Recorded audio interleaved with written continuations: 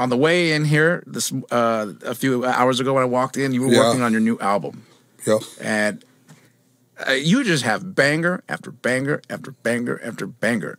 These beats are dope. Can you, before we let you go, can you talk a little bit about this new song that you got coming out? Well, you know, me and my team, and Frank Ward, we've been working on a song called "I'm a Bad Man," and again, it has to do with who I am and the love for my family. Pretty much just speaking about me and the wrestling business, especially my family.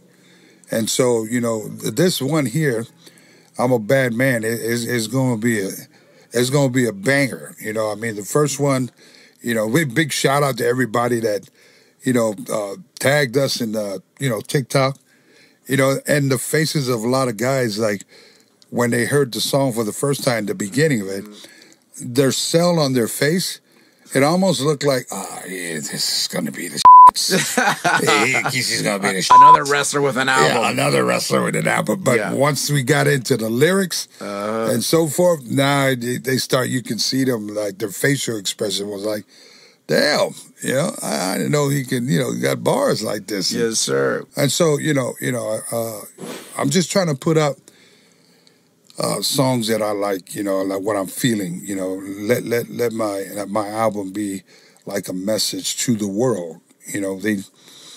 I still feel, and back then and today, that the Dynasty, we don't get the recognition that I feel that we deserve.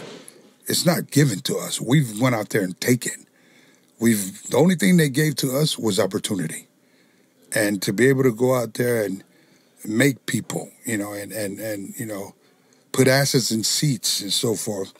We've been doing this for 75 plus years, man. And so, none of my family had put out an album. And I just felt like at this time, and, it's time for Kishi to, to step up. And, it's through music, through the love of music, everybody can relate, but everybody can also hear the message that's in there. So, y'all get ready, because, we about ready to come out with some bangers, man. And, when are we going to hear a little snippet of that? We probably put it out, I don't know, maybe sometime, you know what, after y'all listen to the podcast, you can probably go right there to the YouTube. I'll probably put it up right then.